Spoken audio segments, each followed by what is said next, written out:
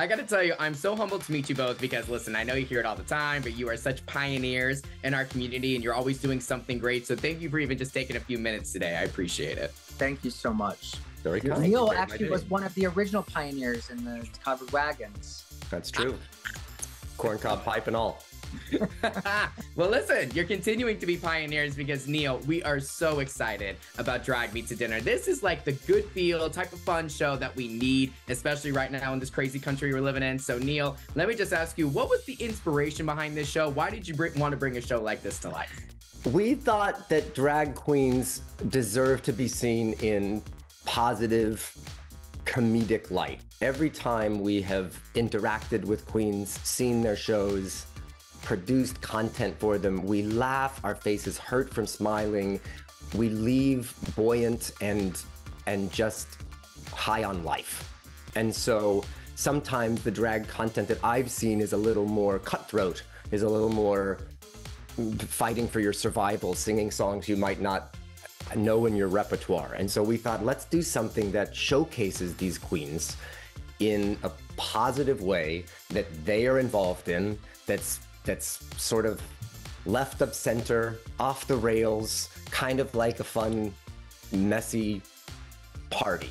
I come from the entertaining food world, and, you know, we love drag queens. Neil did drag. We produced Wig on HBO Max. So we thought it was a perfect project for the both of us to produce and create. It seemed like it was, you know, right in our wheelhouse. And I'm friends with almost all those queens. So I was able to make calls and say, hey, Bianca, we got a gig for you. Would you be interested in doing this? And they were so gracious to like help us out.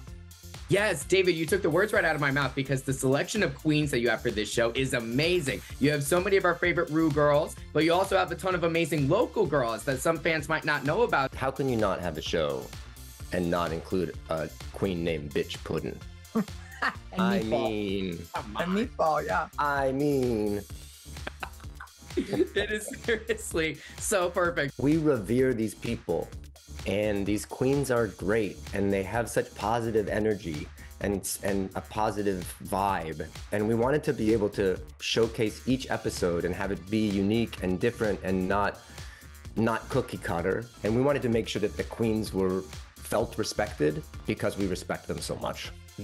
Beautifully said, my friend. Well, and what's so funny, David, I mean, you and Neil really become like the dream duo. I mean, every time you guys are doing something, we're excited. We love seeing what you're doing. So how much fun are you having just working with your husband on all these great projects? Well, honestly, by show 3, we were just cracking up on set. I mean, a lot of this, like most of the footage, some of the footage didn't even make it. That was just brilliant. Everybody's having so much fun and the crew is laughing, and you can see that conveyed on camera. I think the audience is gonna have fun too. So that's what we really wanted. We wanted everyone to have a laugh and to have a good time.